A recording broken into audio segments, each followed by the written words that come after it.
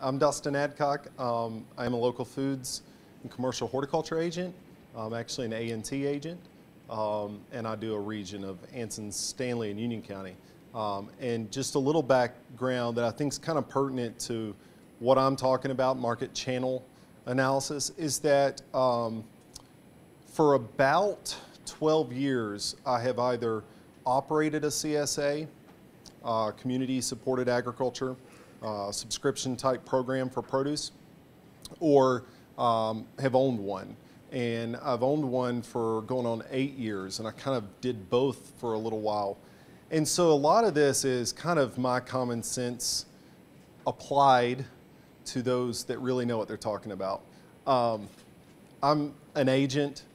I took on a task from the local foods graduate course that I was participating in, where essentially they wanted a packaged presentation that other agents could use to help them understand better ways to navigate this market channel analysis conversation.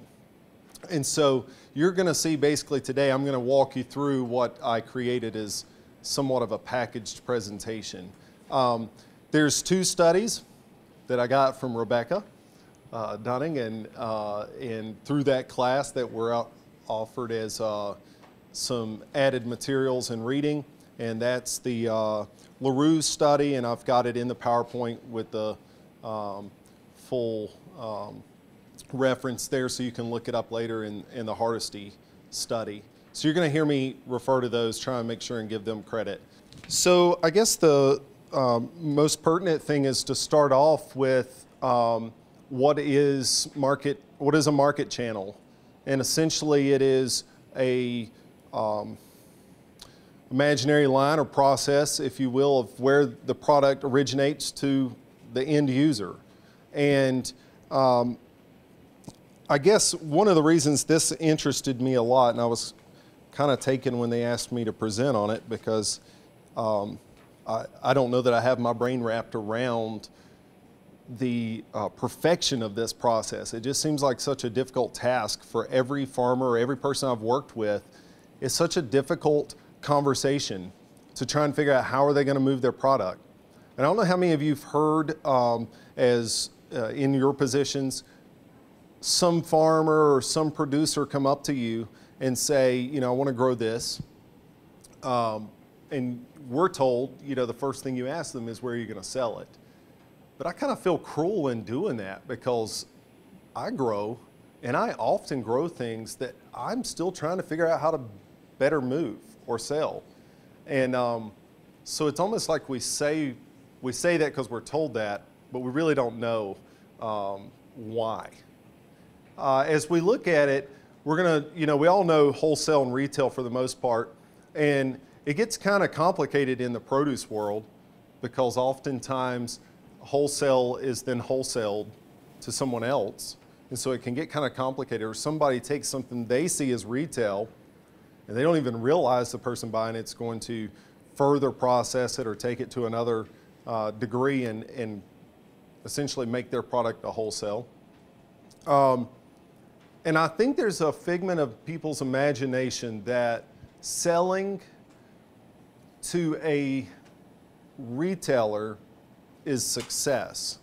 I don't know if anybody else, you can raise your hand if you've had that experience, but somebody who says, I sold, you know, 10 boxes of tomatoes to Harris Teeter last month, and I have some farms that really, I mean, that's their success story.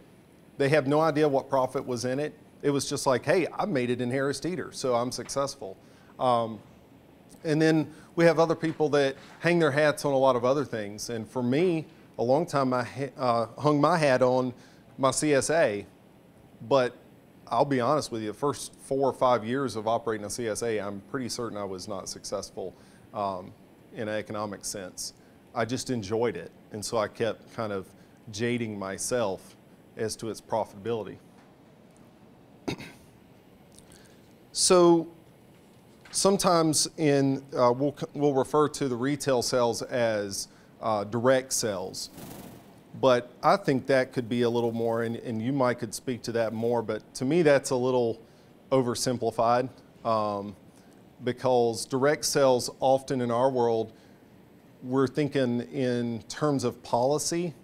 So we think of direct sales as off the farm, for instance, for meat, whereas selling at the farmer's market, we wouldn't say is direct sales because maybe it had, it had come from another farm. We have a meat handler's license and we're actually selling somebody else's meat, so it wasn't direct. Does that make sense? But for today's discussion, we'll kind of use them interchangeably.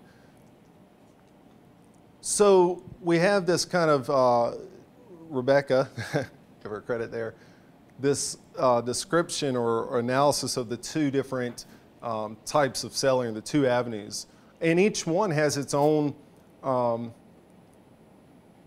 benefits, its own issues and challenges. But I think what you'll notice these are the kind of black and white examples, but you'll find a lot of these are really kind of blurred between the two. For instance, one of the best examples I can think of is these buying clubs. A lot of the buying clubs now are being formed to provide for retailers. And so there are actually some chefs in Charlotte region that come together and have created kind of a buying club to help supply their restaurants. And so it's really, it's a buying club, but it's really in the wholesale marketplace. I don't know if anybody else has had examples, but I know a lot of these kind of get blurred. And I think, some of these are the ones that, and I don't mean to be critical, but again, institutions are something that we're talking a lot about, and we really want this farm to school. But the reality is that it just doesn't fit a lot of people. And it's just when you start talking to food service folks, I'll be honest with you, I just don't have a farm in my region that makes a lot of sense for an institution yet. I really want it, but I've realized that I'm pushing people that just don't fit it. I hope that changes, but right now I don't have that person I could say this person should be supplying. We talked just briefly about some possibilities, but they've got some learning and some decisions to make as a business before they'll be ready to supply an institution, in my opinion. You're saying that because of the size of their operation or just their ability to consistently provide product quantity or what makes them operate? Well, it's a myriad of things, but I think one of the bigger issues is people not deciding, we'll talk a little bit about that in a minute, but people not deciding to focus on one or two things that they could scale and take it to an institution. They like the diversity, and so they just can't make the decision as to what that item is. And I think that's a bigger one that we don't talk a lot about, but I think a lot of farms just really don't like the idea of growing three things. It's too similar to big ag in their world. And there's a lot of people that argue that the sweet potatoes in their child's lunchroom is not local foods because it's big production of sweet potatoes. And so you've got that kind of issue. But then the other thing is, in our area is labor force. It's easier to have, I shouldn't say easier, for some people it's more feasible to have multiple folks with small production of this, of 10 different items and spread that labor demand out over the entire year versus having one or two crops that they've got to get in all at once and they don't have 30 folks to hire at a reasonable wage. And that's a big issue for us. I know it is across the state, but in our region, the poultry industry dominates by a long shot, and they yank up pretty much all the lower waged labor force that we have. So it's extremely difficult. But that's a good question. So the next really, I think the most, I wouldn't say the most, but one of the most difficult conversations to have is about these variables that we were kind of just alluding to. And I think right here, and this actually comes from LaRue, the LaRue study had created this kind of if you will, analysis of how can you determine whether you should be more retail or more wholesale. And they picked these variables to focus on. And I think you could add a bunch to this, but these are the easier ones to discuss in a professional sense without people really having to self-examine too much. It's difficult to tell somebody which one of these they're missing the mark on. I don't know if you've had those experiences, but I've had some people that just can't self-evaluate. When they look at, for example, I think price is an easy one. It seems like it's just polarized. We have people that really want affordable food, and then they cannot convince themselves to charge enough to stay in business. And then we have the others that feel like they are such a cut above that if they aren't 200% of regular retail, then they're not profitable.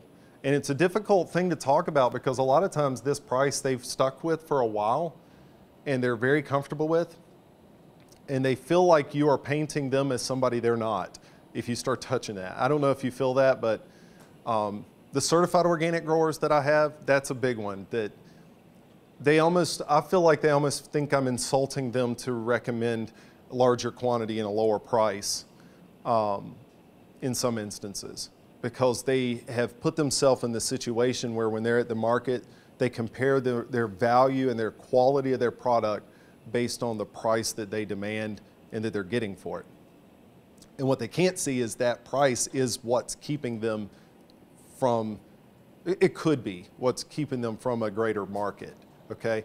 Or maybe they need to go the opposite direction and they're in the wrong market, and they need to better diversify and better,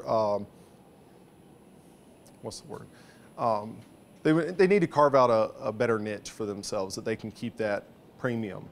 But the one that I jokingly deal with more than anything is just people that aren't people people, whatever you want to say. And I find that when there are a lot of people that enjoy other people having their food, enjoying their food, talking about their food. It excites them. And I'm one of those people. Nothing makes me happier than somebody to, send me a message on Facebook and say that was the most amazing head of lettuce I've ever had. That excites me. That's why I do it. But I find that a lot of these people that like the customer interaction don't like other farmer interaction. And that makes it a difficult place at a farmer's market, because there's tension on it. If they see anybody else getting that same feedback, then somehow it degrades what they're doing. They thought they were the only one that could grow that head of lettuce like that. And I think there's a lot of personal deep-rooted issues that are difficult to talk to someone about, but you might help ask questions about how they like interacting with other farmers. If you start talking about a farmer's market, and I work with several farmers markets, if you start talking about a farmer's market, you'll find that almost every vendor has had a bad experience at another farmer's market. And often I think it's more the other vendor interactions that they were having issues with than it was really the market. And sometimes it's just the people that liked their stuff aren't the same type of customer at another market. And they don't understand why they don't have the same successes. Does that make sense, or am I talking in circles? I don't want to drag it out too long. Now, I think one of the best ones that we could really help folks with is post-harvest handling. The average grower that I work with has fairly poor post-harvest handling. And when I'm talking post-harvest handling, I'm talking about their packaging, their whether or not they're going to wash, how they're going to label or identify that product, how it's going to be stored. And a lot of times, truthfully, I think the reason a lot of our market is direct market is because of this, more so than the rest. That's just my personal take on it. I find that more people are not willing to invest because it's hard to see the direct relationship to a large-scale walk-in cooler and the value it's going to bring their business, because it's a big investment. So it's easier to have, and I'm one of those the CSA, one of the best things about a CSA is you pick it, you put it in a bag, they pick it up. The post-harvest is not so important. And the people learn to love you, and so they're more forgiving. Okay, they build a relationship with you. If you take that same product to a retail store, yours is compared against everything else. They don't really care how big a smile you got on your face when you dropped it off. Your strawberries didn't last but 3 days last week. And so there's a big issue. So I think this one is one that extension, especially with the GAP certification and the standards coming to be a little more of common ground for folks, and people are more aware of it, and they're more, I feel like they're becoming a little more open to that conversation. A lot of that's going to be hinged on how willing they are to invest in some post-harvest equipment. So then another great little diagram here from LaRue is to put it in this chart based on a consideration for how much diversity you want on your farm, and then the scale and the size of the farm. And what I find is that in my own, the way I related to this is in my own work, this one doesn't seem to affect the farmers. The scale or the size of the farm doesn't seem to affect the farmers like it should. I find that there are people who have 10 acres of production. 10 acres of produce is a lot of produce. And they're still growing 40 crops because they've determined that their best success in life has been, and I hate to keep using the CSA, but their best success has been their roadside stand or their CSA. And the reason it was successful is because they had so much to offer. So the most obvious thing is to just grow more of everything, right? So they just keep scaling and they keep scaling, they keep scaling, and then they burn out. And they either sell out or they get fed up, something else, it was always something else's fault, you know, the taxes were too high or whatever their reasoning. But I really think a lot of that hinges on this, getting this concept into people's mind. When I talk to a new grower, one of the first things I do is tell them to only give me 5 crops that they're willing to take to market. Because I find that that boggles most of their minds. Most of them that have decided they're a farmer overnight have envisioned these fields just packed with all of nature's bounty, right? And I don't expect them to have 5 crops, but I think that's a good challenge for them to try and get themselves down to 5 crops and then think about the seasonality of each crop and when it's going to be ready and what kind of money it's going to bring, what kind of demands it's going to have. One of the best examples I have of this, and I need to move quite quickly, but one of the best examples I have of this is a farmer that I work with in Stanley County who for years has operated a corn maze. He's quite successful with it. And it was a very smart move on his behalf because he does greenhouse tomatoes the other part of the year, and he does strawberries. And so spring and winter is pretty busy for him. He's putting tomatoes in the house in December and January. He's got strawberries that go in September, but really the thick of their labor is in, you know, January, February, March, building up to harvest. And so after talking to him, he was really looking at expanding and going to more farmers markets. And what I prodded him on was, you know, who's going to run to these markets? How much more are you going to have of everything? And how difficult is your time and your management now? Okay, so you're just wanting to amplify. That's your answer, is to just amplify. So for him, the answer I think we found that seems to work well is we started using his summer fields for sunflowers and for pumpkins, because he's got such a draw in the fall that people wanted to come out and have weddings in this field of sunflowers. He's got a photographer he's lined up that comes out and does family shoots. He found him a local guy that would harvest the sunflowers, so they come in and cut it and everything for him. And then the pumpkins were just nostalgic for the time of year and for the corn maze. And the kicker is he pulls them out of the field, he puts them on these pallets, and he sets no price, and he does everything based on the honor system. And it's unbelievable what people will pay for these pumpkins because they drive their kids out. So it was just a real simple change for him, And it all started because we were looking for a cover crop. And we kept looking for a cover crop, trying to figure out what time of year and what he could squeeze into his growing. And the more obvious thing was to cover the ground with pumpkins and have him some value there. So I think that was an example where he's at about 30, 40 acres, something like that. But his diversity had started to creep up where he had a little bit of lettuce, a little bit of cabbage, a little bit of onions, a little bit of everything. So we kind of scaled that down and we focused more on what he could do at a larger acreage.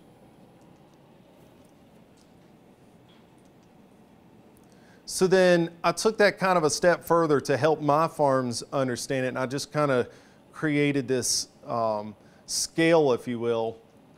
And what I was trying to get people to understand is, as you think in terms of diversity and scale, let that play a part in trying to decide how much direct sales you want to do, how much wholesale, because I find very seldomly does one farmer pick one or the other. It's usually a hybrid. And so helping them understand that as they have more acreage, they need to go. And it seems obvious, but I've been amazed at how many farms have looked at this and said, oh yeah, I hadn't thought about that. I'm in retail, and my answer to everything has been more acreage. We need to buy more land. Some of them have 2 and 3 farms, and they just keep adding on. Sorry, I was walking away with the microphone there. But so I think for me, this was kind of an easy way to have that conversation with somebody and ask them, seriously, with all that we've considered so far, where on this pendulum do they find themselves? And maybe that answer is less acreage, actually. Maybe it would be neat to see how much you could produce on 1 acre instead of 10 acres.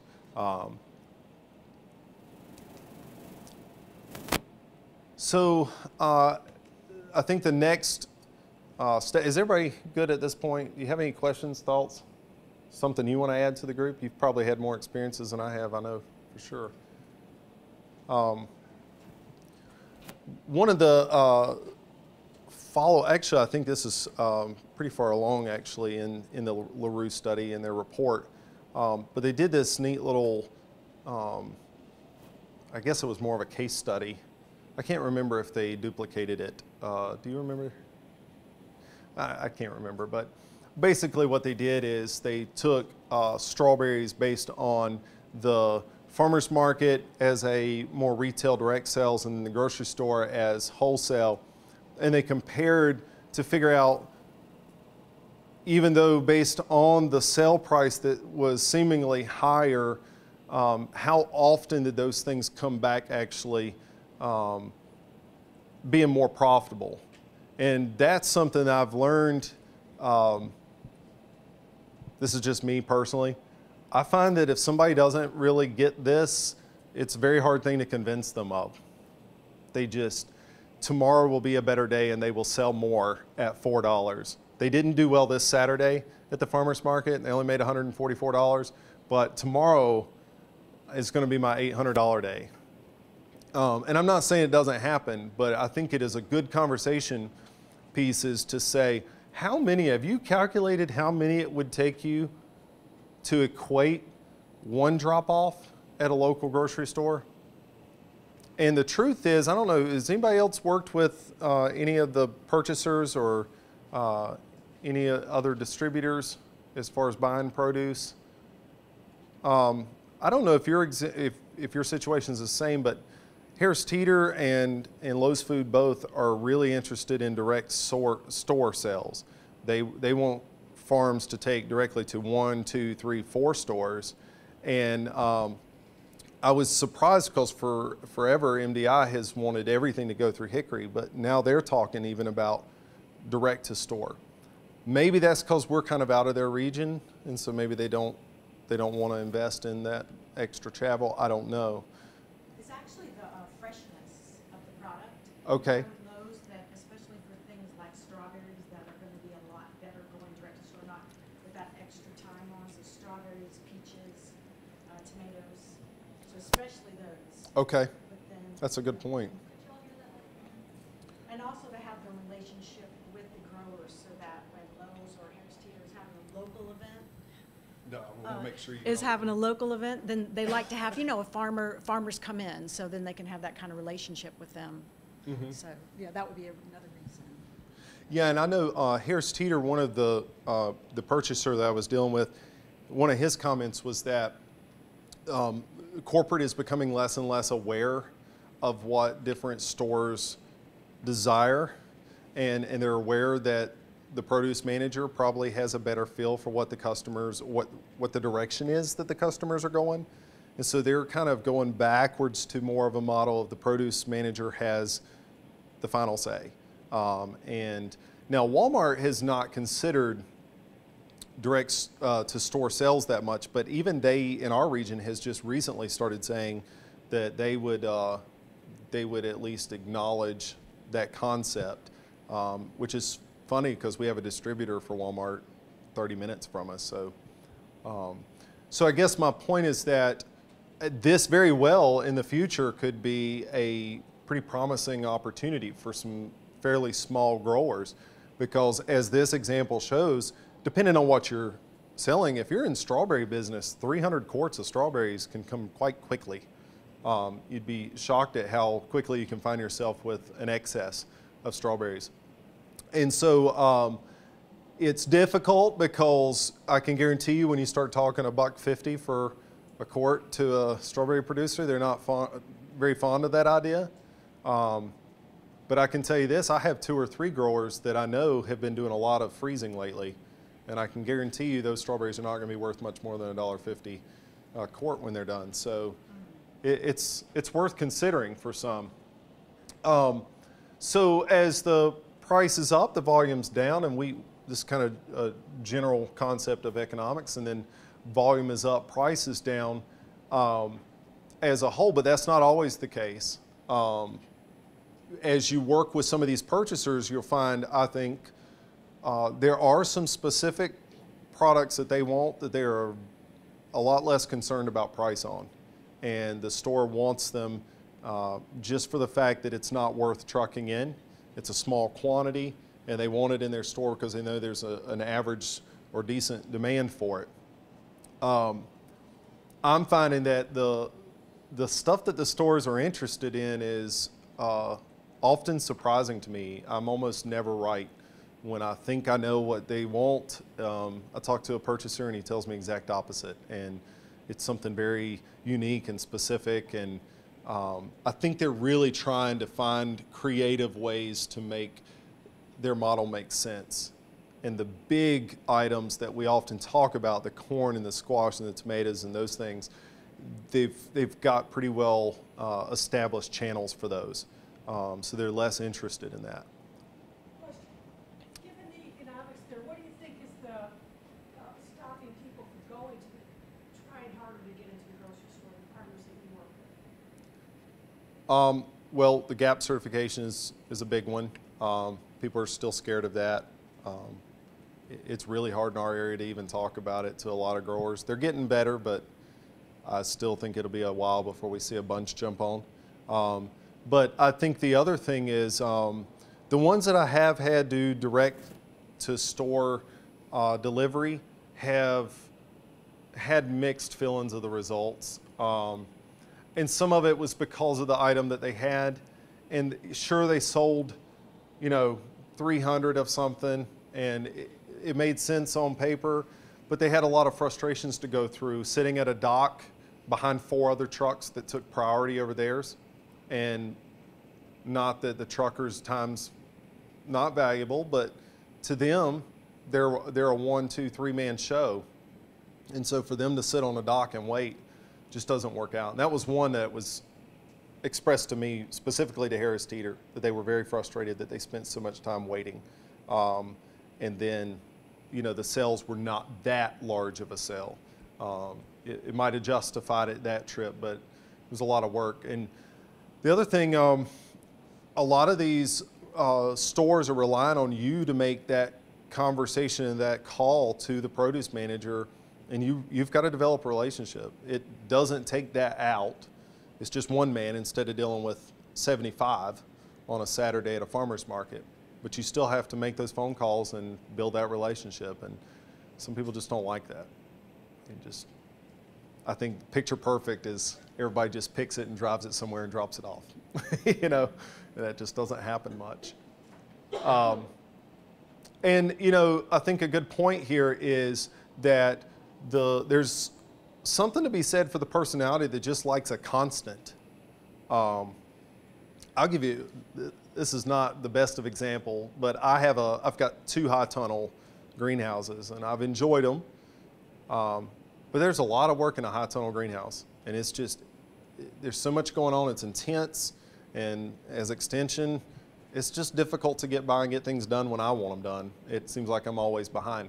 And so I've had an opportunity given to me to grow you know, I can get about 1,500 hostas in 3-gallon pots for one of our big nurseries, Latham's Nursery, and they send them out west. And so they've offered me about half what I can make off of at retail, but the benefit of knowing that that guy's going to drop off the plugs of hosta, I got to have pots, I got to plant, and he's going to pick them up a year later, is pretty intriguing to me as an extension agent, because I can just foresee how much more time I'll have. So you have to admit there are a lot of people that fit this model, and we just need to maybe help them figure out what type of wholesale fits for that person that likes the constant and really doesn't like juggling their income every day. And so here's some factors to consider when we take a look at you know, what market channel, and I think the one that was highlighted more than anything is actually through I think that was Hardesty that did the analysis of personality traits, and through a survey, and I'm butchering exactly what it says, but essentially did a study on the different producers and asked them questions about why they had chosen the channel that they selected. And the 2 that really stood out were lifestyle preference and stress. That seemed to be the one that, that people identified with. And I have to admit, we talk about all the other things because I think they're more black and white and they're easier for us to point to. But the lifestyle and the stress is the one that I think is where extension has the flexibility to develop a relationship with a producer and step in and try to start figuring out what does fit them. And I think there's creative ways, something I'm interested in is I think there's creative ways to work with producers so they can offset each other. So maybe it's not a bad idea to get somebody that's a little bit tight and stiff-necked and put them in there with a gambler, you know, and somebody that really likes to take a risk and get them in the same room, take them on a trip somewhere, do something with them, whatever we can coerce them to do. But to get them to conversate and maybe see where there could be some middle ground, where they might could join forces and find a market channel that fits. I think the one that's more humorous and I think everybody else could identify, here it is, I forgot I had it in there. I think everybody can identify with these. We have a ton of overnight farmers come into our area, and I'm sure everybody else is starting to feel that too, but I feel like half of my job has become real estate agent. People just call me wanting to find land, wanting to know what the the policies are and what kind of requirements they have. And more often than not, I'll be honest with you, my gut feeling with meeting with the people is that they don't have the personality to farm. I mean, I hate to say that. Sometimes I feel like maybe I'm looking through a lens and I've got to be very careful how I read people, but so many of them don't understand the stress of getting that product to market. And I had one who I worked with for quite some time. His first go around, he planted like 1,200 peppers. He had all these connections with chefs, and he called me up in the middle of last summer. And I mean, he was cursing like a sailor. He was upset. Nobody wanted his peppers. It was the best peppers he'd ever seen. They'd stand up against anything in the grocery store. He just couldn't understand it, you know? And I'm gonna be honest with you, he wasn't the most friendly guy to deal with. And he just was, I'll be honest, the last thing I would want is him to show up on my doorstep with a with a truckload of peppers because he just seems kind of forceful, and he's not. He came from a landscaping background, and he was dealing with contracts and big companies, and the produce world just doesn't operate that way. So he felt like somebody was just going to come by his field out, and he'd sign a check, and they'd sign a check, and he'd cash it and be done. So this was actually where they had went through and ranked the different avenues or the different market channels based on some different needs and or different criteria. And so it was interesting to see what kind of things other people actually identified the market channel as. So taking our hat off and letting them tell us what the benefits of different market channels are. And I think this, it says 14 fruit and vegetable producers. And so that's where they had come back and picked out stress and lifestyle as being their main reasons for choosing different markets. What does that tell me as an extension agent? For me, I work with these farmers markets so much, it makes me realize that often I have this economic perspective, and I'm thinking business, and I'm thinking success, and I'm thinking about ways to make local foods a big deal in our area. And what I'm realizing is that the vendors I'm working with and the folks that I'm working with didn't choose that because it was a big deal and because it was really that profitable or that the economics made sense. The reality is that they wanted a lifestyle that was different. And so me barking at them and telling them how to make more money and how to better market themselves may not be the best approach. I might need to think more from their perspective. So I think I'm just about ready to switch it over to you. I think here, what I put this in for was mostly so that you could, when having this conversation, if this were a group of producers, I think the way I would pitch this to them is I would ask them some specific questions about which of these things creates the most stress in their life. And I think you'll find different answers from different people. As a producer, weather doesn't stress me out. I've found in life that it always balances out. Something has drought, something does really well. I get this in really late because it was a late freeze, and hey, my fall market does really well. And so it's just my personality more than anything. I just don't, weather doesn't stress me. But I can tell you that logistics stress me out big time. So for me, trying to move that product and get it to someone on their time frame and not mine stresses me out. I second guess myself. I'm afraid that they're going to be really upset because it's 30 minutes late, or I didn't have the exact quantity that I thought I had.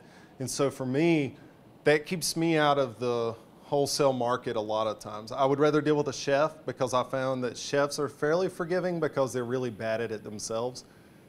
They're almost never on time. They almost never know exactly what they need. So we get along really well, okay?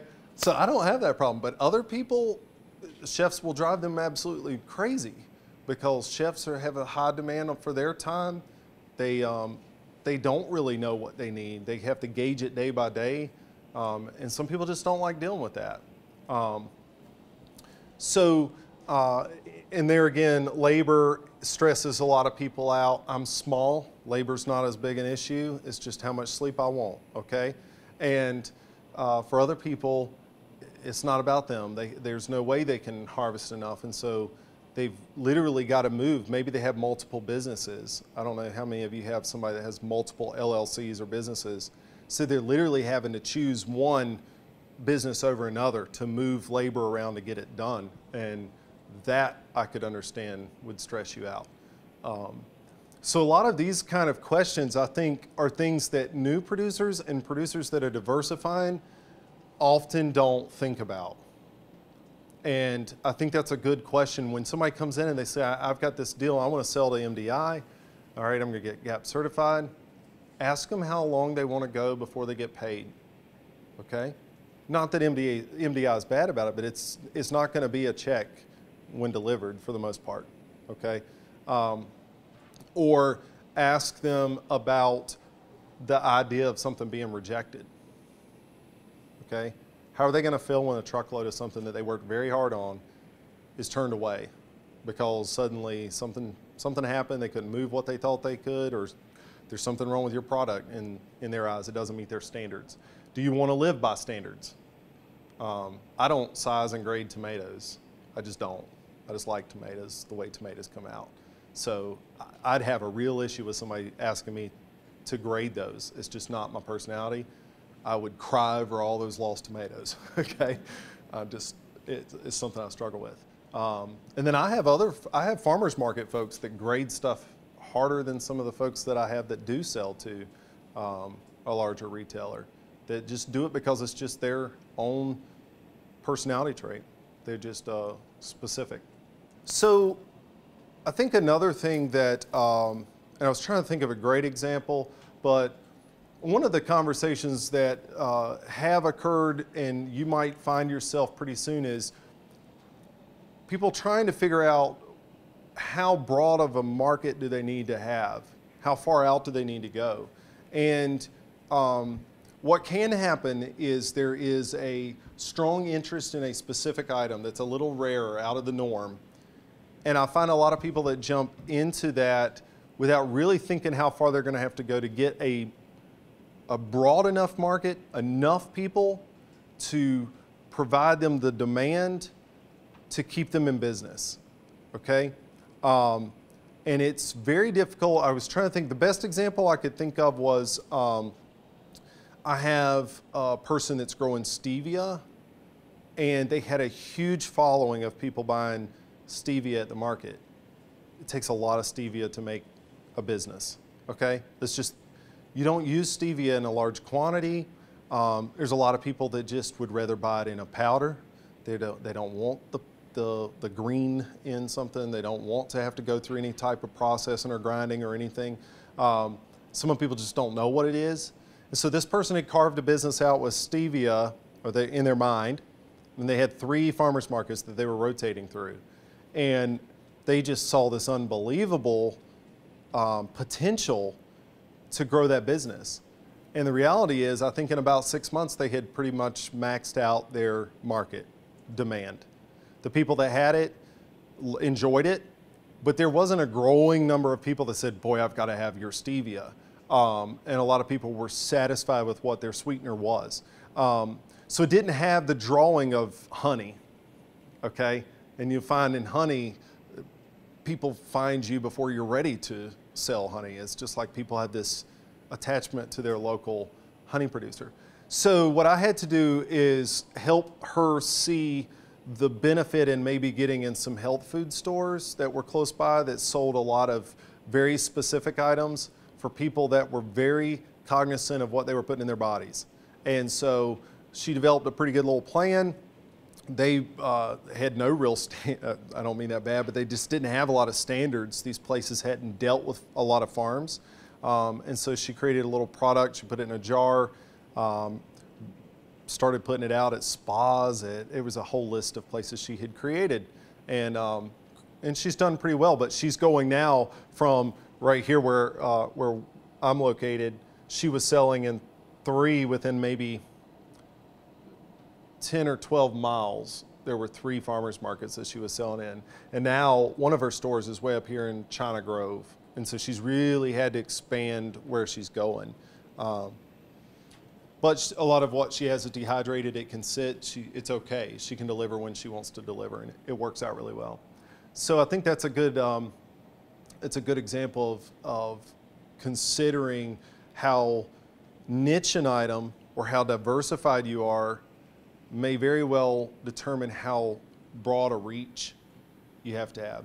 With my CSA, I can tell you, I don't know why some of the people drive as far as they do to come get my produce. Like, I had envisioned that I was going to supply my local community. No, over half of my customers, at least half of them, drive 45 minutes to an hour to come and get it. And I've even had some that I tried to convince it wasn't worth it. Like I felt bad because I was trying, like I felt like I was gonna let them down. I was like, you're gonna drive an hour? Like I don't think I'm worthy. My produce is not that great. You know, it's good, but I was amazed. There are some people that's such a specific thing, and so many of the CSAs have capped, and they've got a waiting list. And so people are just trying to find somebody they can get on their list. So in other areas, of course, we don't have that many CSAs in our area. I could imagine throughout the state, that might be the exact opposite. And a CSA would have a very small region that it would sell in or market. I just don't know how far people would travel. It would depend. So we gave an example that I forgot about, this was even in there, but I had another farmer that was wanting to grow green beans commercially. And the reality was we found out that direct to store sales was about the best that he could do, because he could not compete price-wise with a bagged frozen green bean. And that's what the grocery store saw it as. So they wanted fresh green beans, and they wanted a batch delivered on a regular basis to 14 stores. And then I have found shiitake mushrooms are so specific, and there's so many people growing them now that, boy, online sales has been my ticket, trying to just ship them and sell them anywhere I can. So there would have a much larger region. And I don't know any studies on this, but I would imagine the number of producers growing a similar item would also affect that region and how broad of a region you're going to have to go. I don't know what that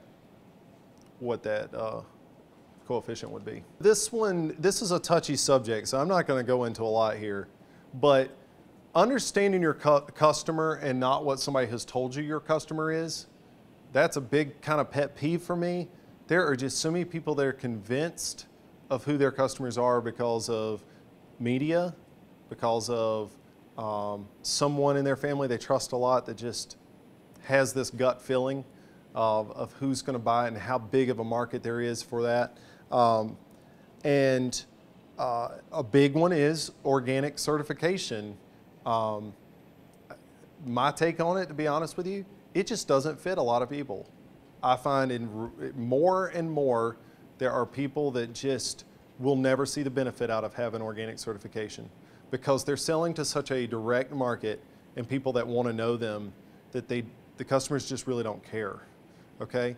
And my own take, and this is not from the study, but this is just my own take, I tell people, if your face, the further your face is separated from the product, the more the certification matters, okay? So think about how that product's labeled. So if my eggs are sitting in somebody else's store and my name's nowhere on it, okay, then it becomes pretty important that they're graded, that they're told whether they're grass, or range fed or they're pastured or whatever you're going to claim. That's when those start playing a part. As long as your face is there and you can have a conversation, you've got a communication with that person, the certifications to me become less and less important. Okay, you got to really think through what that certification is going to bring you. And there are way too many people. It's not as much as it was for a little while, but I got a lot of people, and I'm sure you have, that they got this idea in their head somewhere that organic meant premium and more sales. That it was just a given. As soon as they put that logo on there, that they were just going to skyrocket in sales. And what I've watched in my own experience is that it limits a lot of sales as well. There are a lot of people who are equally priced, who have a great product, and people will pass them by in our area specifically because they assume it must cost more, or maybe they just have a personal issue. They just don't like whatever it connotates in their mind or what they relate it to. And then I have others that, I have one farm in particular that would not be in business if it wasn't for her certification. She's in Charlotte in a very high-end market, and she's one of two in that market that I know of that are organic certified. So it really helps her stand out. But I think it just really depends, and I ask them again and again, what type of person what kind of personality. And even if you disagree with your customer, you need to understand your customer, because that can help you figure out what channel you're supposed to be in. All right? You're not going to convince most produce buyers on the organic, even if you're an organic producer. They want organic because of what it brings their store, not because of a personal preference. So you might need to think in the way that they think, that it's capitalist, I guess is the best way to say that. Why don't we jump to yours, and if we have time, we'll go back over those. Wow, thanks so much. You have so much deep knowledge. It's just fascinating. I don't have the deep knowledge. I have kind of stepped back looking at, I work at Center for Environmental Farming Systems, and I work on different projects that have to do with this kind of building value chains and connecting small and mid-scale growers with larger markets. So that's kind of my experience. So I'll be speaking a little bit more. We don't work through this project, NC Growing Together, which is a project I manage out of CEFS.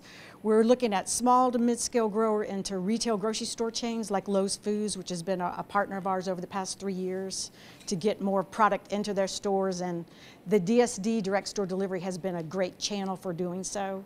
And then also we work with food service, so institutional food service, or going through wholesalers into restaurants or university accounts. So what I'm going to do is just look at things just a slightly different way from the way that Dustin looked at the market channel analysis, and we'll look at it through these different concepts of supply chain collaboration and upgrading. All right. So I love market channel analysis because a little bit goes a long way. And it makes so much sense. And sometimes it's like Dustin said, you can have all these things and they seem almost, you know, like it's obvious, right? But when you have to really walk someone through it one by one and get them to look at their price, look at exactly what market are they good for, what is their volume, should they keep growing and adding products, or should they scale back and do 5, maybe do 1 into wholesale and then grow others for a retail market. So what combination of market channels works? So market channel analysis is great. Supply chain analysis, you know, and what I'll talk about supply chain analysis as far as collaborating and upgrading, we're just kind of standing back, like Dustin is over here looking at what the producer is doing, and this is looking at it from just a slightly different vantage point. So collaboration, we're considering all the entities along the supply chain, and how you as extension agents or agricultural educators can work with different entities along the supply chain so that all gain, but especially producers, right? And then upgrading, we're going to look at not so much the change of market channel, but how the producer changes what they are doing in some way, either doing more, doing less, or working smarter to be more profitable. All right, so here's our supply chain. So we got the producer in the middle, the distributor, final customer. So the distributor is anything that's in between the producer and the final customer. So it could be a grocery store, it could be a wholesale distributor, could be a couple of distributors that finally gets them to the final customer. So supply chain, you have payments going this way and you have products going that way, simple supply chain. You don't necessarily have to have collaboration within this kind of supply chain. You can just be selling to people. You're just selling to a distributor. You know, you don't have any, there's no collaboration other than I'm calling you, you're calling me when you need product. If we want to collaborate along the supply chain, then we're going to have information flow going back and forth so that I as a producer am working with the distributor, working with the grocery store. We can consider that to be the retail distributor. We're exchanging information. There's value in exchanging information because then we can plan ahead. You know, we can strategize. You can tell me, you know, you want to have some kind of event in the fall, you want to have pumpkins. You want to have a bunch of pumpkins. Oh, you want to have, I say, what about sunflowers too? You want to have sunflowers? Yeah, I could have sunflowers. So you're strategizing and planning for the future. But it takes time and effort to get that information going back and forth. So that's where Extension or others who work with growers and along the supply chain can really play an important role in talking with the customers, which in this case could be the grocery store manager, to find out, you know, what do you need? You know, what are you looking for? Go in and introduce yourself to all the grocery store managers, all the produce managers in your area, you know, as a resource for them to find farms, to find farm products, to be involved with the agricultural community in their area.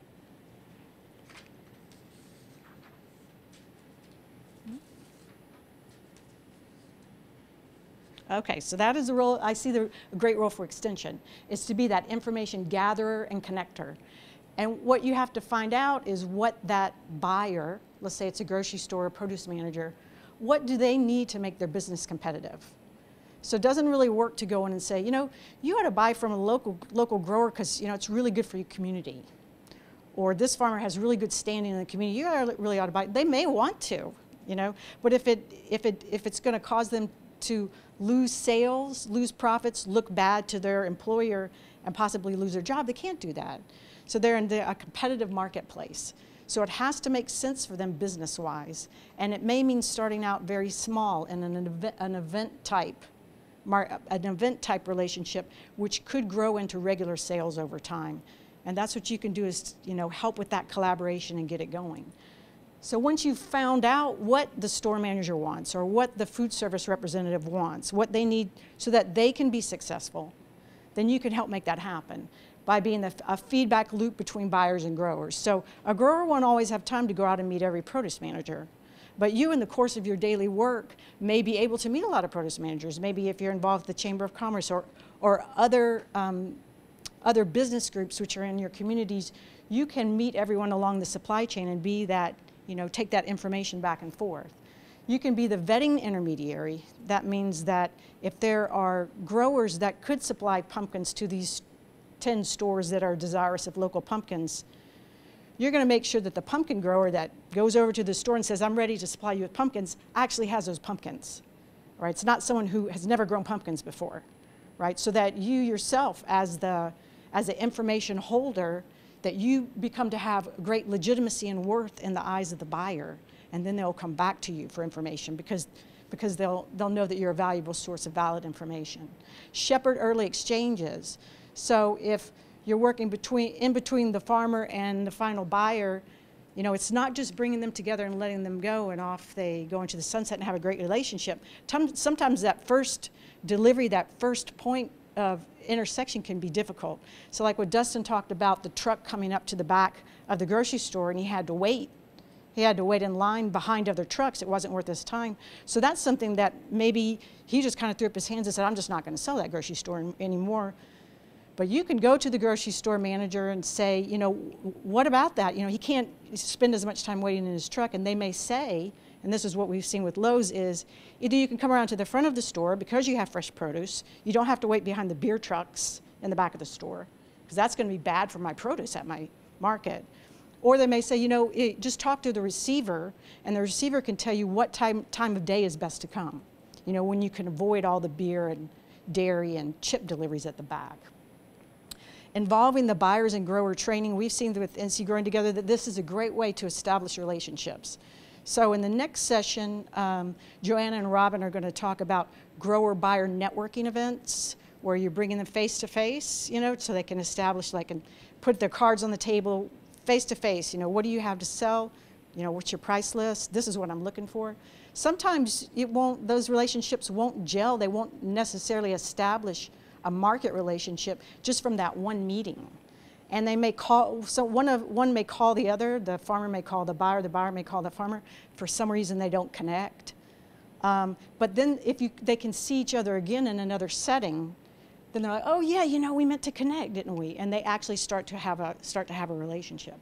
So we've seen that we'll include buyers in our post-harvest handling training so that they're actually working hands-on next to the growers doing grading and packing. Or if you had a gaps workshop, if you had any other type of workshop, you could invite the buyers to come. Buyers meaning produce managers from the local grocery store. Okay, so I'll talk for a few minutes about selling to grocery stores. Just because I have experience because we've been working with Lowe's Foods and we were talking about that a little bit. So the grocery store mindset is that the produce manager and the store manager, they want to please their customers. You know, it's not just that they're there at the behest of the corporate entity to make sales. They have to deal with customers every day. And they feel like they know their customers best. And as Dustin said, maybe there's some recognition now at the corporate level that they do know their customers best, and they should be able to decide what kind of products they want to buy. So they have more decision-making autonomy at this point than they have in the past. But they also have to make their numbers. So what do I mean making their numbers? It means in the produce section, it's not even so simple as just to say they have to make some profit percentage. The way it works in the produce section is that there's a certain margin that they have to achieve, an overall margin. So you guys are all types of produce, and I'm the produce manager, and some of you are going to be on sale this week. And some of you are going to have to make up that difference. I'm going to have to keep that price high. One of you guys is bananas, and you've got to always be cheap.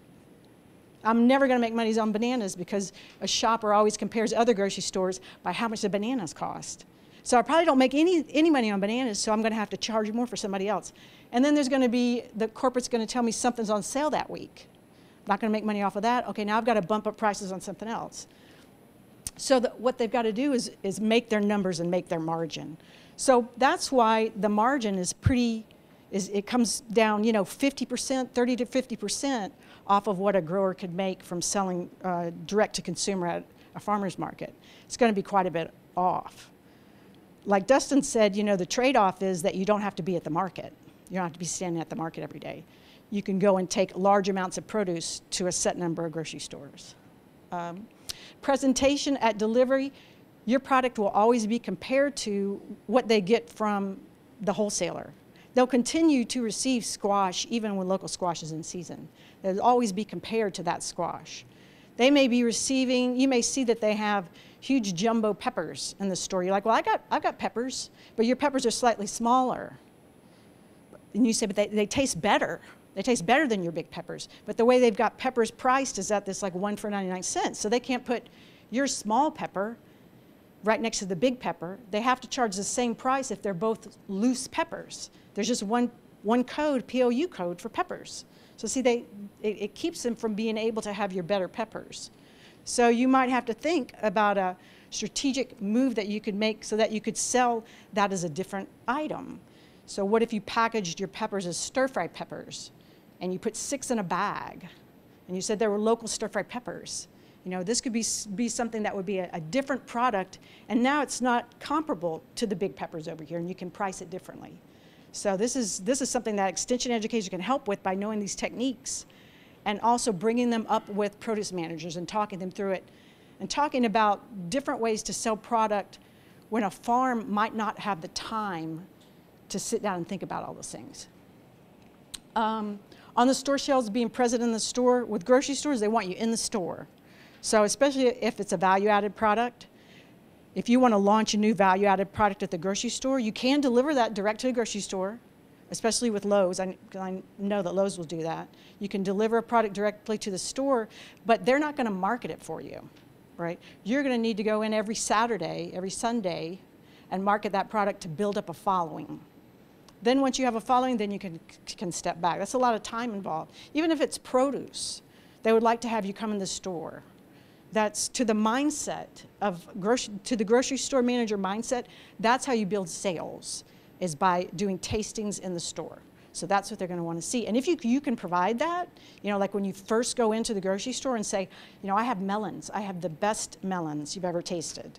And if you can catch them the year before and take the melons so that they remember you the next year when you come, and you say, I'll come in for events or every Saturday during the season to promote these melons.